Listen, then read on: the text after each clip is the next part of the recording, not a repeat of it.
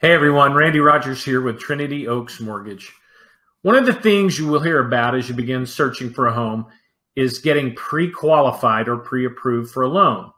While these terms are used interchangeably by some lenders, there are usually differences between the two.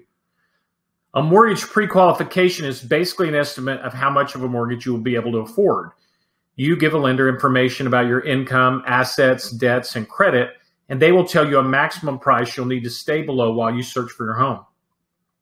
Some lenders, including Trinity Oaks, may also run a credit check during this process. The pre-qualification stage is a good chance to explore what types of mortgage loan options are available as well. A pre-approval is the next step and is a more rigorous process than a pre-qualification. To become pre-approved, an underwriter will require documents such as W-2s or 1099s, pay stubs, bank statements, etc. A full credit report will be pulled at this stage.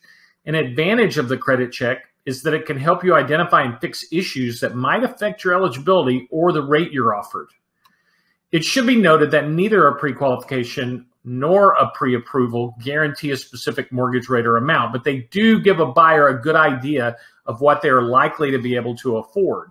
Being pre-approved or pre-qualified also sends a message to sellers that you're serious and able to purchase now, and this can be very advantageous in a market as crazy competitive as we are in today.